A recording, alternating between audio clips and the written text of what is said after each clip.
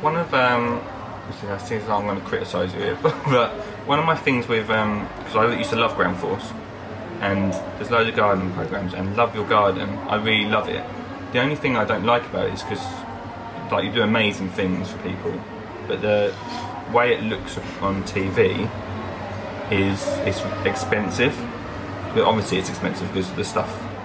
We get a lot of stuff given, and what we're about on that programme is he said something terribly grandiose, changing lives. Yeah. I mean, I did one last week for a family with a mother and father who had twins, aged 2.5, boy and a girl. He's got early onset Alzheimer's at 31. He's probably not going to live to be much more than 35. Yeah. And we wanted to, and she said the house is like a pressure cooker. We can't get out into the garden. He was a landscape gardener. Right. I think you have to. We do simple stuff. We try and mix making a bench or a table out of pallets, which we do quite regularly, and we get given a grand building, which is a huge amount of money.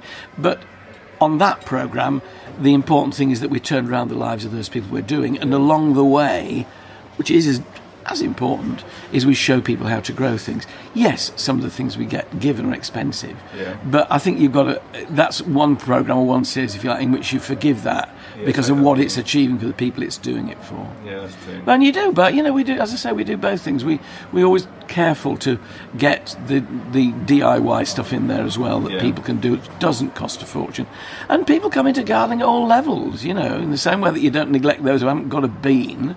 Yeah. We're a broad church of an industry, and we want people to patronise it at all levels.